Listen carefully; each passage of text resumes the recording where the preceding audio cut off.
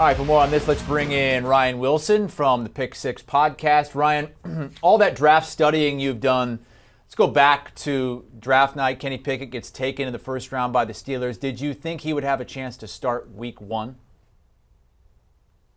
No, I didn't, Chris. And you mentioned earlier he went 20th overall, the only quarterback to go in the first round, the only quarterback to go in the first two rounds. He was not my favorite quarterback coming out. He was, I think, fourth on my list. Our buddy Pete Prisco liked him a little more and thought he might end up in a place like Pittsburgh. And my initial reaction was, okay, I don't know when he's going to play. They had already signed Mr. Trubisky earlier in the offseason. The first week of training camp was a little rough for Kenny Pickett as well, and then he picked it up. And not only did he pick it up in a big way. Every single one of those preseason games they played, all three of them, he stood out. Now, he didn't stand out more than Mr. Trubisky or even Mason Rudolph. All three quarterbacks had great training camps and preseasons. No interceptions thrown in any of those games. They all threw touchdown passes, all made plays outside of the pocket other than Mason Rudolph, who's more of a pocket passer. All made on-point throws, on-time throws, accuracy, all the things that you want to see from all the quarterbacks on the roster. The Steelers were able to do that. But now the question becomes, do you want to throw Kenny Pickett out there? Yes, he's 24 years old, but he is still a rookie. He's said it as much recently. He has a ton to learn.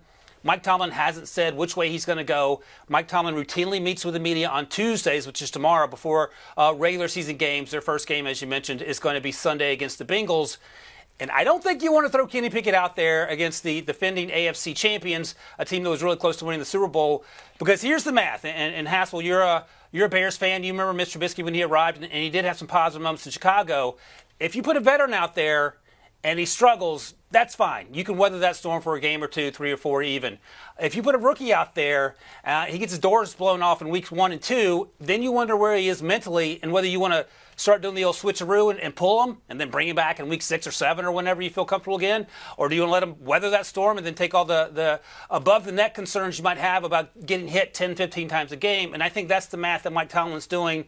Didn't even know Big Ben had a podcast, but I think he's actually right. I think you roll with Mr. Trubisky.